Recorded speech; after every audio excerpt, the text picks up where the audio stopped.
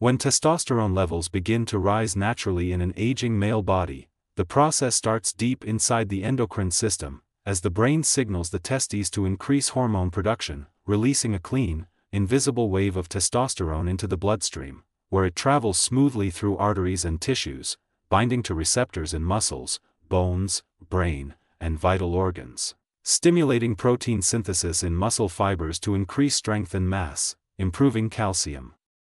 retention in the skeleton to strengthen and protect aging bones, enhancing red blood cell production for better oxygen flow and endurance, activating receptors in the brain that uplift mood, sharpen focus, improve memory, and restore motivation, while also accelerating fat metabolism to gradually reduce stored fat, supporting cardiovascular health and energy levels, and finally regulating libido and reproductive health, creating a balanced internal environment that helps the aging male body feel stronger, more stable, more confident, and more youthful from the inside out.